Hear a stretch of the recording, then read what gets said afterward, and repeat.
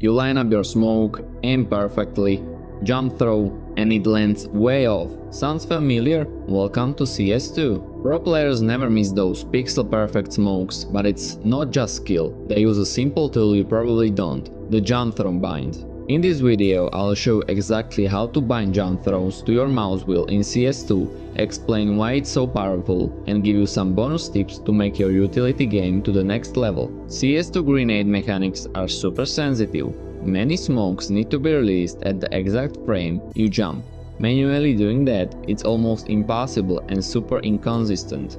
That's why everyone, from facey grinders to pro teams, uses a jump throw bind. It automates the jump throw in a single input, giving you flawless grenades every time, and binding it to your mouse wheel makes it even better. It's fast, reliable, and doesn't take up any of your main keys. Alright, here's how to set up your mouse wheel jump throw bind step by step. 1. Enable the developer console. Go to Settings, Game tab, set Enable Developer Console to Yes. Step 2. Open the console. Press the key under Escape to open it. Step 3. Choose a bind. You have two options, depending on which direction you prefer. For mouse wheel up, for mouse wheel down. This bind makes you jump, throw, then instantly cancel the jump, all in one flick of the wheel. Super clean. Here's how to do it.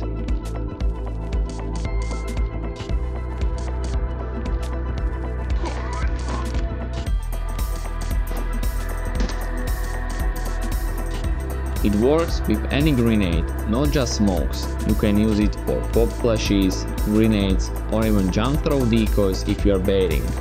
Here are a few quick tips to avoid mistakes that most players make. Don't spam the scroll, just flick it once to activate the beam cleanly.